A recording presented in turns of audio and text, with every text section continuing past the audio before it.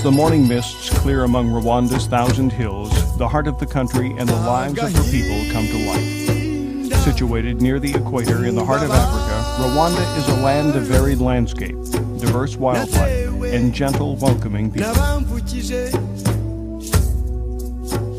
In a country roughly the size of Maryland, there are over 8 million people, making Rwanda the most densely populated country in Africa.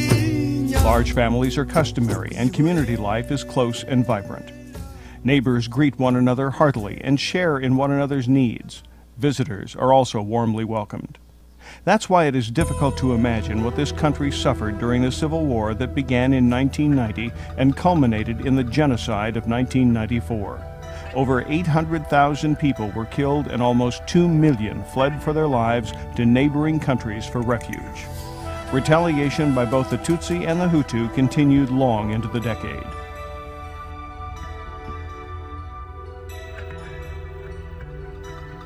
Although the country is progressing after the genocide, the people of Rwanda still suffer. AIDS and crushing poverty threaten the population, where the average lifespan of a Rwandan is only 40 years. Amid these crises, however, there is hope in Rwanda's wounded heart. Churches dot the landscape, evangelism is contagious, and worship is exuberant. People meet under tarps, in the shade of trees, anywhere they can gather to pray and sing together. Jesus be praised is even part of a standard greeting.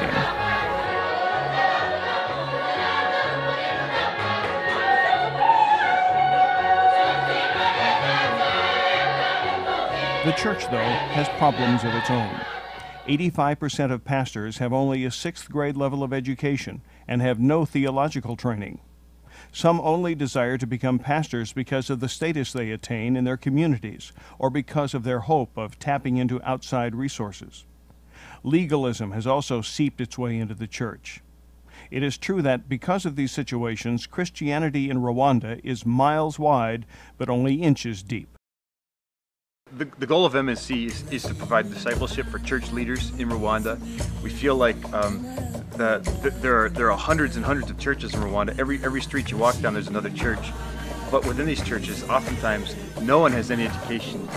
They just don't have training, they don't have background, and we're there for them. We want to enable them, and we want to pour ourselves into them so that their churches can be really function as the body of Christ. NCM ibyo ikora birakenewe cyane kubera ko ije mu gihe ibyo bibazo bihari. Urebye ayo matorero yose akoresha abo bita gusa abanyamuhamagaro, akabashyira mu ntera zikomeye kandi mu by'ukuri badafite ubumenyi mu bya Bibiliya. So we decided to start New Creation Ministries to bring some depth and discipleship into pastors' lives. We provide discipleship, and we use various venues to offer discipleship, whether it be through a trade school, through literature, through a pastoral training program, through a lay training program, whether it be studying in the evening, studying in modular courses.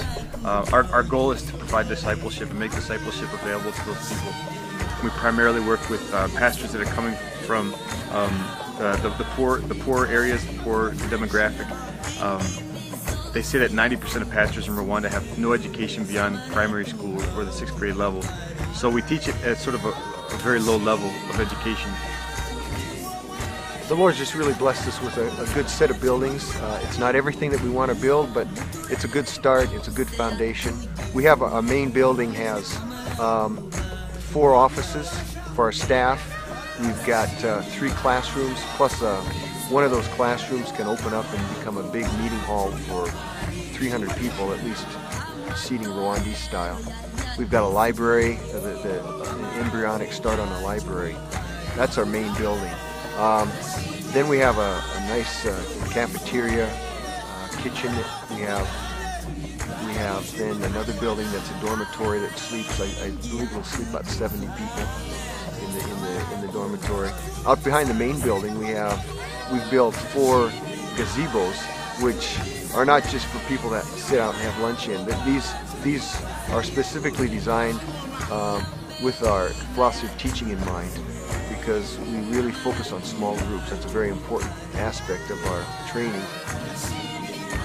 as far as we know, at this point in Rwanda, there's no one else that is doing what we're doing. There are a lot of ministries that are working in French and English and working through translators or working at a higher level. But what we're doing is we're working at the very bottom level with pastors church leaders that have sometimes a very slim ability to even read and write in their own language. So what MNC is doing is really important and really needed. 4 years, 3 years at a time, and the students they must be pastors at the time of study. This is what MNC is all about. It's enabling the Rwandese pastors, the Rwandese Christians themselves, to impact their own country for Jesus Christ. The impact of MNC is huge. We have 50 pastors that we're training. Each of those pastors is leading a church. That translates into as many as at least 2,500 Christians who are being discipled, hundreds of small groups that are being led throughout over the hills of Rwanda. It translates into the gospel being preached in fullness and truth by these pastors and their evangelists. The impact is huge throughout Rwanda. We just graduated 17 pastors from our training program. I asked them before they graduated about the work they were doing. I found out that during the 4 years they were studying, they had planted 10 churches.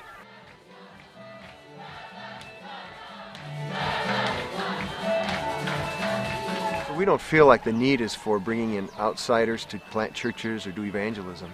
Our burden, our desire is to facilitate and enable the church in Rwanda so it can do its job. We don't want to do what the church is doing. We want to facilitate them so they can do the job better.